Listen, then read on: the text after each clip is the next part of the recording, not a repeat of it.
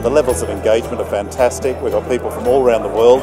They're all contributing their own little bits of expertise, engaging with the experts as they speak. Experts are giving us cutting edge knowledge. It's just a fantastic event.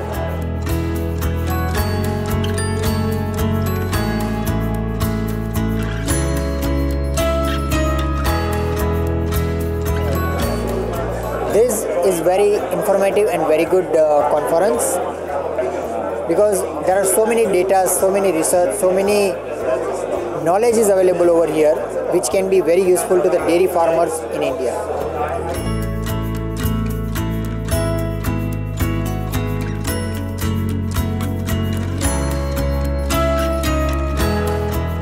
Very important if you look on lame cows, if you look on mastitis, that we can reduce those illnesses and thereby improve animal welfare.